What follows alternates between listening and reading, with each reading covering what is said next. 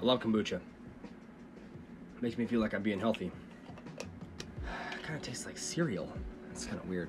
Well, what's up, guys? Welcome back to the channel. It is nighttime. It's like 11 o'clock. I never record at night. I have a video that I have been recording B-roll for and things, and I think that it's a really necessary video to do, and I really am excited to produce it, and I was hoping to get it out this week, and I just didn't get enough footage put together. So I have a big list of ideas for videos, one of which was bodybuilders dying young. This is a subject matter that a lot of people in the fitness space have covered, but I thought that it would be worth giving my 2 cents from not only a natural lifter's perspective, but a Christ follower as well. And I just want to say that I've already talked about my desire to not create cheap content, and I think that it's every content creator's dream to just be able to sit in front of a camera and just talk about stuff that they're passionate about. There are some content creators that have made that possible for themselves, and that's awesome. But those of us that are new have to push to bring new people onto the channel, and oftentimes we're instructed to do these crazy edits and try to make things as energetic as humanly possible, and it's really just this balance between what's fun to look at and are you providing information that's helpful. And I've been trying to do both of those, and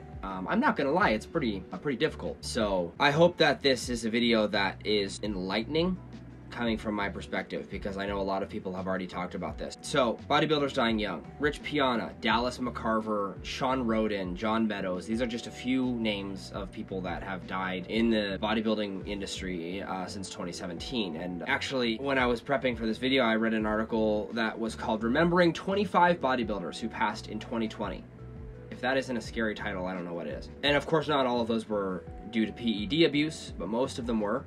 And that's kind of what I want to touch on in this video, of course, is PED abuse. So a while back, I made a video called How to Put on Mass the Right Way, and it was a response to a Dylan McKnight video about dirty bulking. I will link that video up above. But, you know, bodybuilding has basically become the picture of not caring about your health in order, you know, to reach the end goal. And in my response to Dylan McKnight, I was talking about how dirty bulking is really not the smart way to get huge, because you are ingesting things that your body doesn't need. MSG and high sodium and saturated fat, things that your body really should not be ingesting. And so to do that in the name of getting huge is just, it's not health conscious at all. And so there's a smarter way to do it, and again, I'll link that video and you can check that out. But, you know, as far as the bodybuilders dying young thing, I mean, it's the same exact concept. It's the fact that the end goal is worth destroying yourself for a lot of these people that are in this industry. Another thing I was watching in preparation for this video was a Seth Feroce video, I think I'm pronouncing that right, Feroce, where he said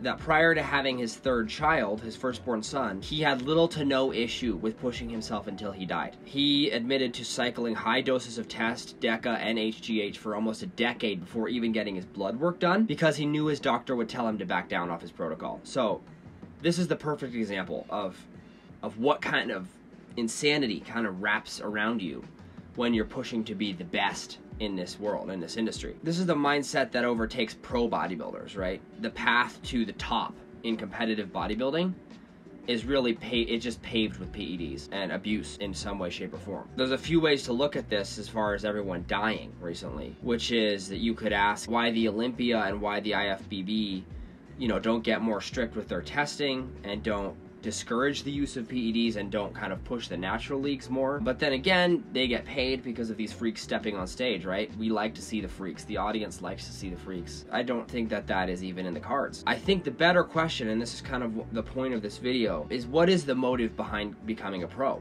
Or really, what is your motive behind bodybuilding at all? You know, what drives the intensity behind your approach? For men and women at the top of the league, it's to be the best bodybuilder there is, according to the current standards of competition. But we're not all doing that. We're not all competing to be the best. You know, and Seth Feroce, to jump back to him, is a great example of why you should not keep pushing.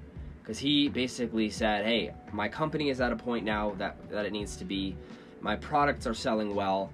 I don't need to be on PEDs to be successful. I have thriving businesses. I don't have to rely on steroids to pay my bills. And it's a horrible thing to think about, that could be where somebody's mindset is. That, you know, I have to cycle because I won't succeed without it. You know, that's a dangerous place to be in. But Seth realized, you know, that, hey, this company and all of what I've created so far with my body and with my bodybuilding is good enough now to support my children, that I don't need to be pushing it to this level. I want to talk about this from a Christian perspective as well, because my whole goal on this platform is to talk about how do you represent Christ while being a bodybuilder? How does fitness fit into a Christ-like lifestyle? How does one be a good example while still pushing themselves in the gym and kind of having this near insane desire to become better? It's a hard question to answer. It comes down to what your motives are. What is the end goal? You know, for me, I just adore bodybuilding. I love everything about it. I love the grind of getting to the gym every day. I love this ability to track your progress so intensely. And you know, for me, fitness has been kind of the groundwork for building the rest of my life. In my early 20s, I was still being incredibly stupid with my choices, and bodybuilding has kind of created a framework whereby I have learned how to have discipline and motivation and self-respect and